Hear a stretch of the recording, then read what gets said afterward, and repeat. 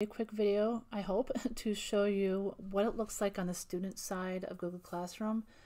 I know that some schools don't have dummy accounts on their email school domains, and it's trying to help students through this process without being able to see what they're seeing is very challenging, and I hope that this can provide you a little more insight of what the students are experiencing.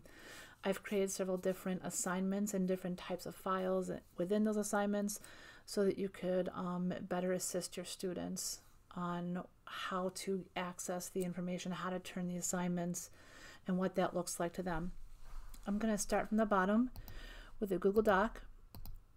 And what happens is that I find that students are just clicking the doc right away. They can, but then they may not understand what else they have to do. So I recommend all my students to don't click this first link, go all the way in and click View Assignment. And then you will see that they might be just looking and staring right here, looking for an attachment, but it's actually over here. It looks like it's already submitted, but it's not. So they have to click on that attachment from that location, and then they can fill it out.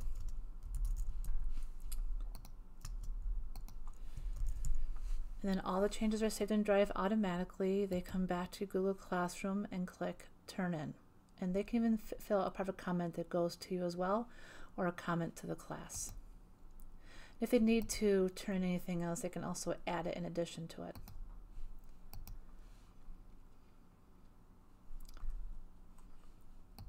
Okay, next we're going to go to a Google slide. Again, I tell them don't click on the first link. You have to click on View Assignment. And still, they might be looking here for it, but it's actually right here. Click on it. They can change the slide how they need to. All the changes are saved in Drive. They go back to the classroom, and they can add something else if they need to. They don't have to, but they just click Turn In.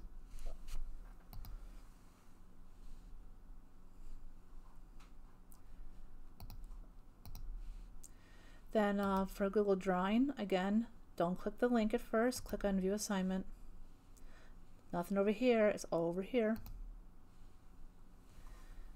And whatever it is in Google Drawings you want them to do, they can do it. The save is automatic in the Drive. Well, gonna get something in here for you. Okay. Now it's going to say everything's in the Drive. They click Turn. This is what they see. And they click Turn In, and they'll say one attachment will be submitted, so it confirms it.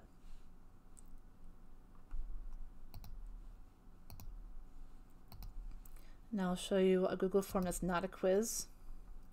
They can, because Google Forms automatically create their turn-ins, they can click on this link, but I still, just for good practice, I tell them to click View Assignment. You'll notice that nothing's here, but it's over here where we want everything else to be, unfortunately. They just go in and they fill in the form, and I've already done this once tonight, and I have it set as not accepted anymore, but they fill in the form, and when they fill in the form, it'll automatically show as being done. I'm just going to click Mark as done, but again, when they fill the form, this will be automatically submitted for them, and they would see something different. I apologize for that. We may get that same result on the quiz I'm about to show you. But it's the same concept. Click on the View Assignment, go to Google Quiz. Again, I set it up to not accept more than one, but they would fill out the Google Quiz, submit it, and then it would be automatically submitted. So you would see unsubmit here, or your work is turned in. It would automatically do that for them. They don't have to click Mark as done on a Google Form or Google Form quiz.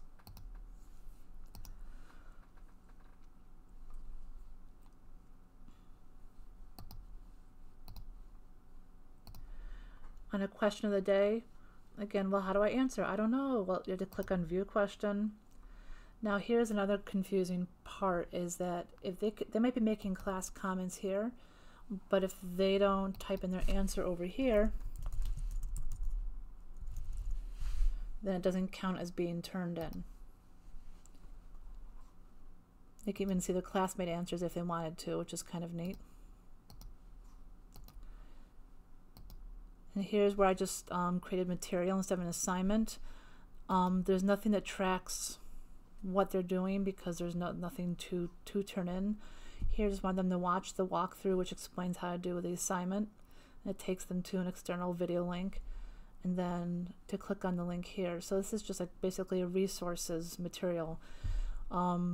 If you need to track any of that, then you need to somehow affix that to a trackable document and just provide it as a hyperlink. Now here's something I wanted to show you. I did the reuse post and I chose something from a different class. Now this dummy account is not attached to this class, but I reused post and I used this post from a different class, and I was surprised when I did this because when I clicked on view material and I brought up the slide, I clicked on the link, it actually brought me to a class they're not signed up for.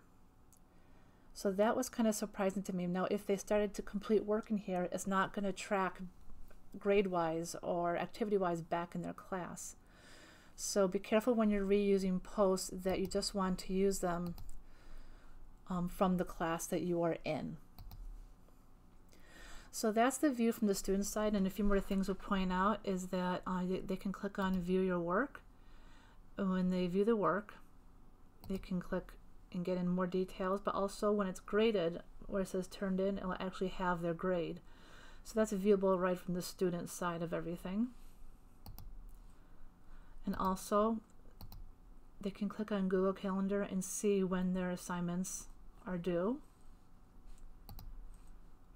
In the class drive folder if they want to go there or need to go there. And then this is just a different view of everything opened up, and it shows whether it's turned in or not turned in. So that's just some extra stuff to show you. And now I'm going to log out as the student and show you the teacher view.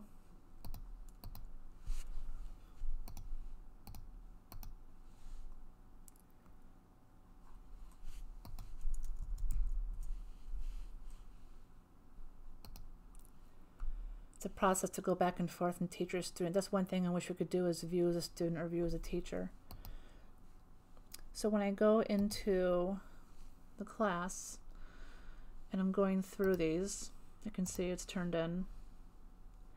I would click on their assignment and you can see where they have, where they have filled it out. I can assess them over here, add a private comment. Now if we had more students in this class, I would click on this arrow. I could sort turned in and not turned in, and that would push all the turn-ins. Like I would click on status, it would push all the turn-ins up to the top, and then I can just use these arrows to navigate without having to click out of this window, and just navigate grade, navigate grade, navigate grade. And then at the end of that, I could choose return multiple submissions instead of just hitting return every single time. Click return. And I can just go through that process for all the assignments. I can even come in through the grade book and do this. So here's the Google Slides. Access it. Again, I could sort, turn it in and not, give the grade, add a comment if I wanted to, click return.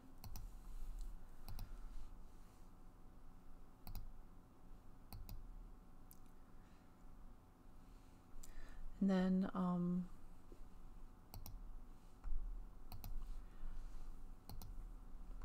Google Drawing, click on the assignment, see what I drew, give the feedback and the grade, click return again, and that pops in there. Now I'm going to pop in and do the Google form, not a quiz. I think I can show you what I saw for earlier here. So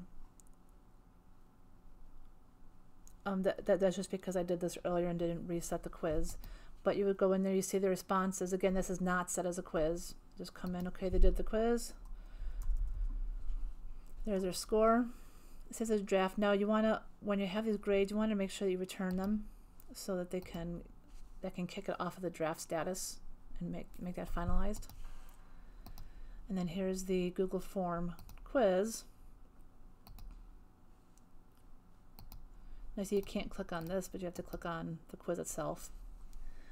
And again, I didn't reset before I did this video for the second time tonight, but you could also import the grades when you're in the quiz, and after you do all the grading in the quizzes, then you would have to release a score.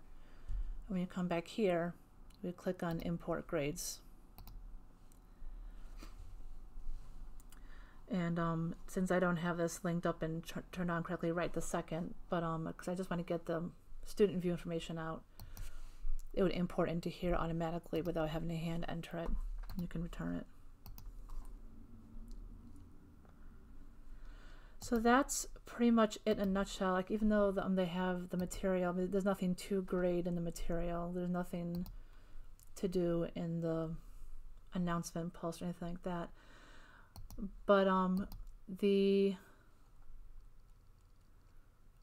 is just another way to view who has done what so far and what's not done.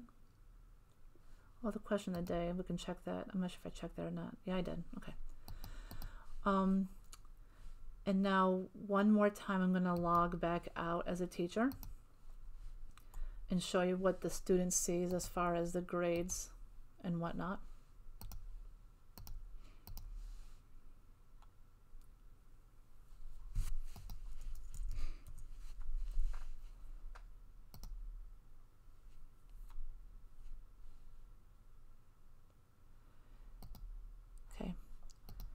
So when they're in their class for you, they can even click on View Your Work and see their grades right there. They can see assigned, but they've done all the assignments. Return with grade, they're all there.